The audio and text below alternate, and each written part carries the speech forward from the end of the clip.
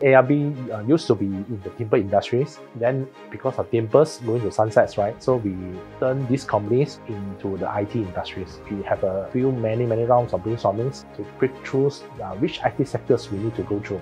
So we actually provide the IoT systems, total solutions to various industries. The existing industrials such as the smart farming. Now because the smart farming, they incur a lot of manpower the traditional way. Now by using our systems, you reduce tremendous manpowers. We can achieve a few predictions outcome. Means we know how the food will come, how we monitor that, and the minimums disturbance from the environment such as the insects. We break through the ERP, Enterprise Resource Planning. That was in 2019. Then after that, we see the futures will be ERP through cloud. So we have developed the cloud ERP.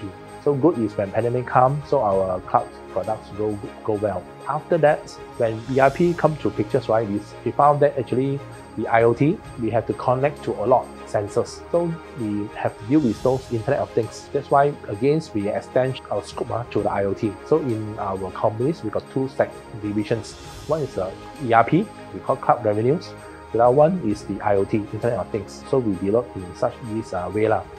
By having these regulations, so we can go to other countries because we decided to go regional expansions next year.